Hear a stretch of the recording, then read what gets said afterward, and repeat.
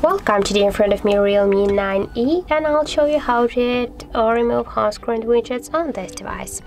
So first you should just hold for a while the screen, and then here you'll see the widgets icon. Just click there, and here, as can you see, we got all of available widgets that we can add to our device screen. For example, we can go with the clock.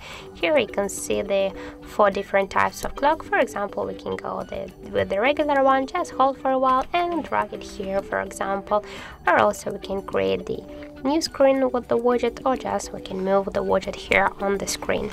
So, and also if you want, we can just add here one more widget by the same way. Just click here, and for example we can go the calendar shadow, just hold it and drag it here, and as can you see, we can change the size of this widget by this way. We can make it smaller or bigger, and if you want to just remove that, hold for a while from the widget and click here to the remove icon.